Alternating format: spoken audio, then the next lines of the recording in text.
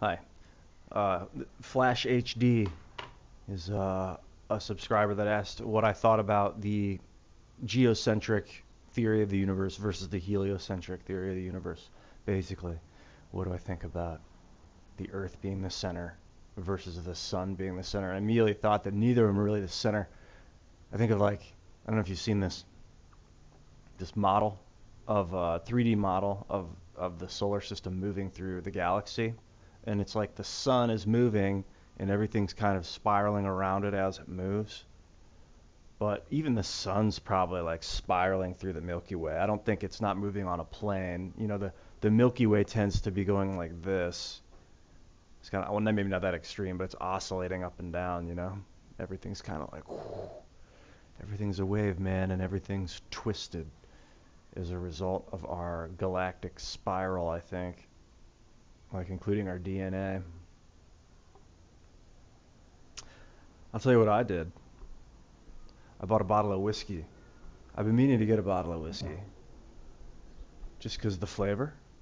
I don't know if you ever drink whiskey or taste whiskey before. I mean, it's bitter as fuck, but if you just have the flavor or the smell,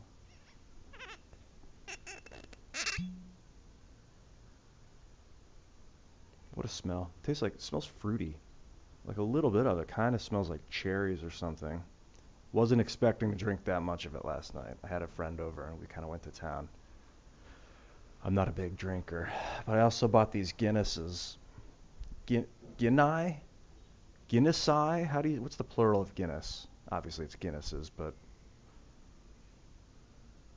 I don't like saying Guinnesses. I hope that's the screenshot of the video. No, not really. So I was a little more worn out. I just started talking and I sounded kind of worn out, and that made me think of the whiskey. It's interesting. I mean, Flash, that's an interesting question because I don't even know that there's really much to it. I don't know if you have like a follow-up question about that. I have to actually go. I'm getting prepared to meet my friend Jeremy for lunch. We're going to talk Constitution.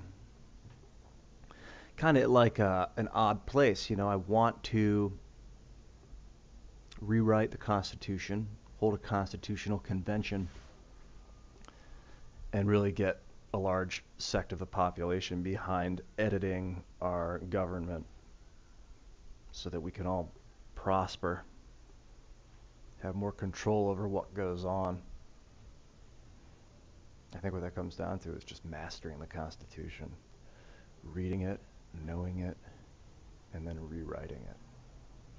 It's almost like it's another language. Legalese, they do that on purpose. They do that to confuse people. They write things in long, twisting sentences because they don't want everyone. And it's really kind of seditious.